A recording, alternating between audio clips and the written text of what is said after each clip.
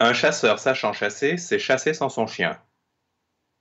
Un chasseur sachant chasser, c'est chasser sans son chien.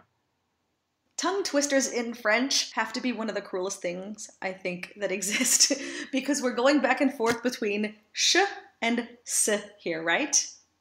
Yes, that's the main difficulty in this one. And this is actually a tongue twister that every French person will know and will have experienced in their life. I remember this from when I was a child, and we were always trying to say it as fast as we possibly could. And to this day, it's challenging even for a Frenchman to pronounce this properly at regular speed and even more so at faster speed. Yeah, exactly.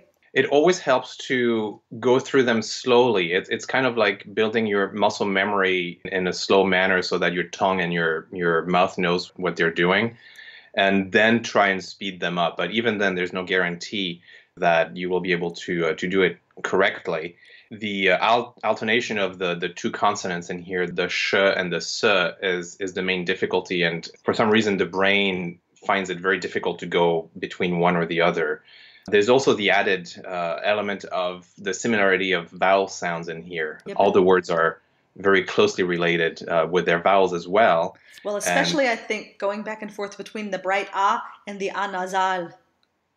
yes, that's one thing. Sachant or sans, chasser, they're all so close together with a little bit of a difference. And then there's also the issue of the closed e and the open e that happens in here between chasser and c'est chasser. Hmm. Which is also a little distinction that makes it a little bit more complicated. And the a nasal versus the o nasal. Yes, it's actually a great practice sentence for a lot of these typically French vowels.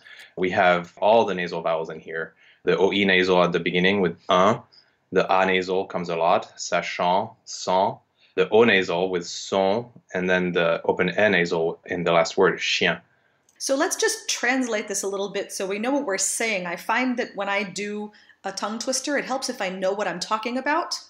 That is very true, although that also is no guarantee that you will say it properly. So, Absolutely.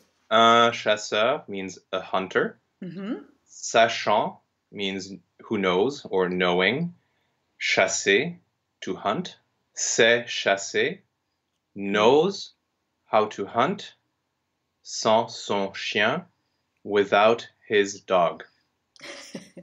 A hunter who knows how to hunt without his dog.